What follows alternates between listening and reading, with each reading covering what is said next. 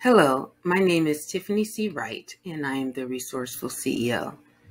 So today I'm here to talk to you again about streamlining your operations. But this time I'm going to go into more detail about what that means. So let me pick a process. Let's use your financial operations. With your the goal of your financial operations is to make sure that your company is generating enough operational cash flow for it to continue. And if there isn't sufficient operational cash flow for you to understand why that is the case, if you're growing, you're expanding, you likely need working capital, additional working capital to cover the gaps between your receivables and your payables.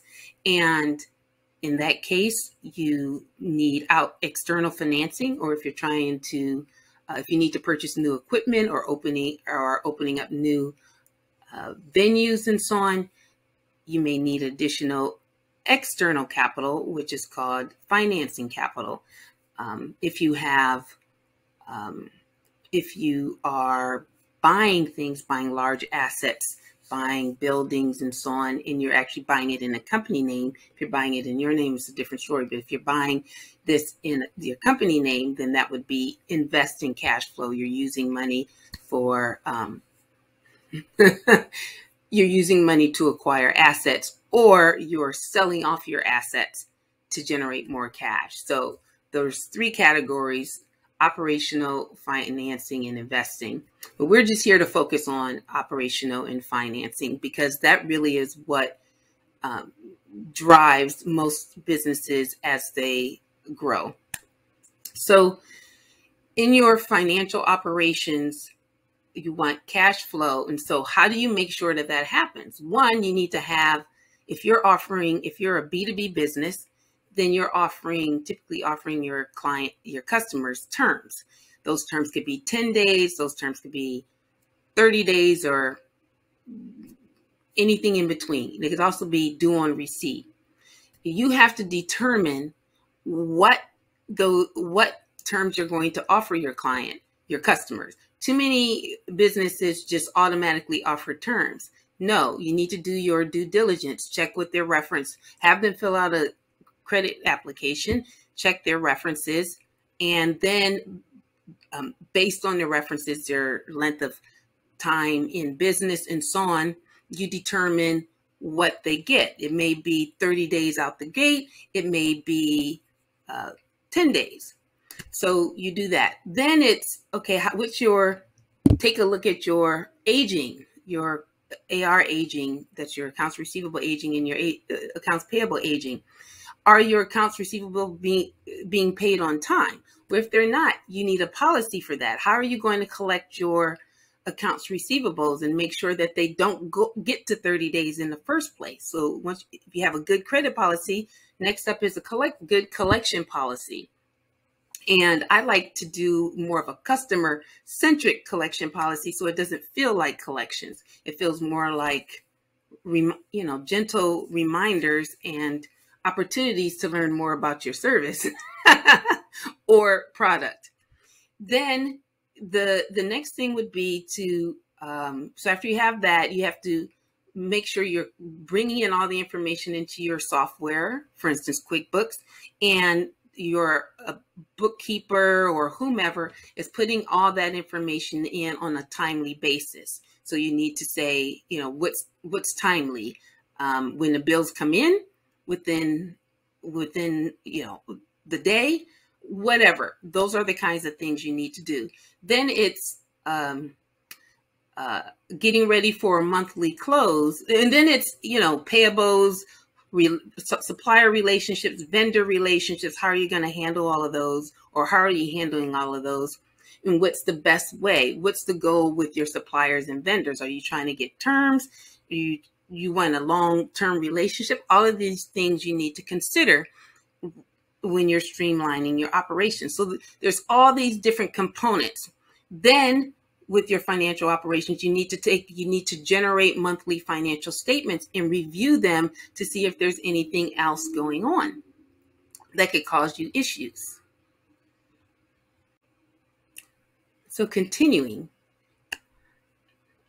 if there's things going on that could cause you issues, by reviewing your financial statements, you'll be made aware of them. You need to look, I always say, create a forward-looking budget, which is what are your goals? So you identify your goals in advance for the next year, 3 years, whatever. But for that particular year, what are the goals? And then you have the budget reflect, build that in. And so you then compare on a month-to-month basis how you're doing versus your budget. But you also need to take a look at how you're doing compared to previous months or compared to the previous year.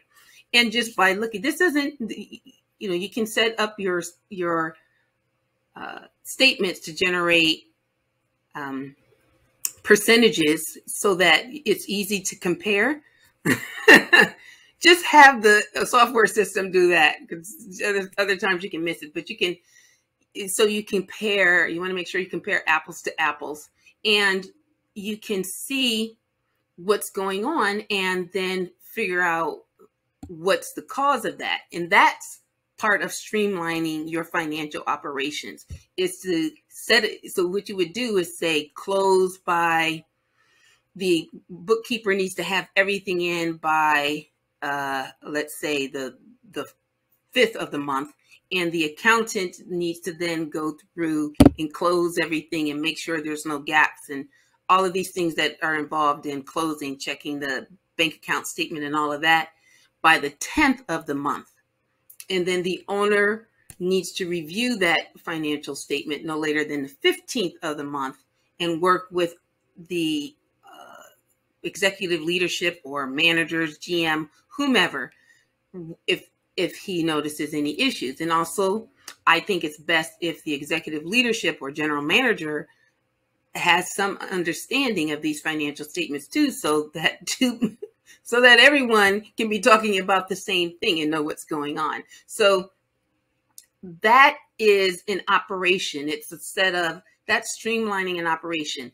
These are, my overall goal is to have enough operational cash flow to run my business. If I don't have enough operational cash flow, I need to get financing cash flow.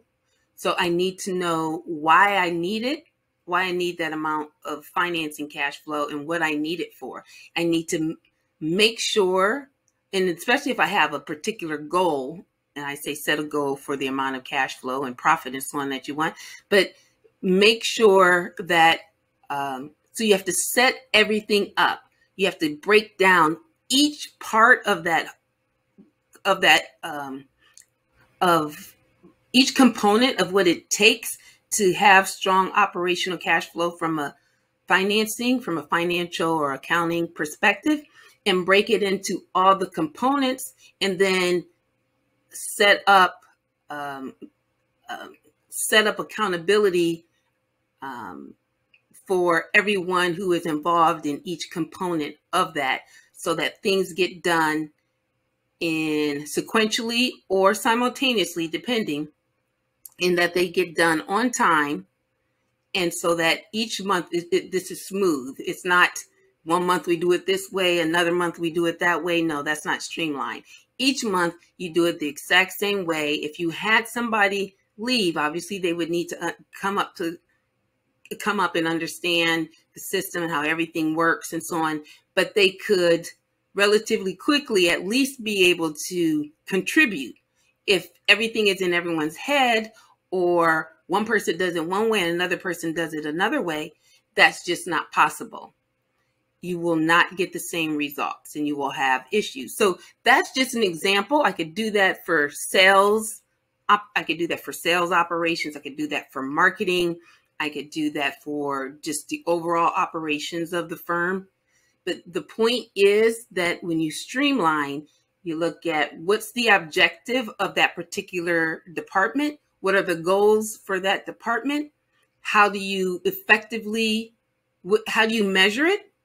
How are you going to measure the attainment of those goals? So like, what are your KPIs, key performance indicators for that? And then set everything up in order to achieve that. Boom, boom, boom.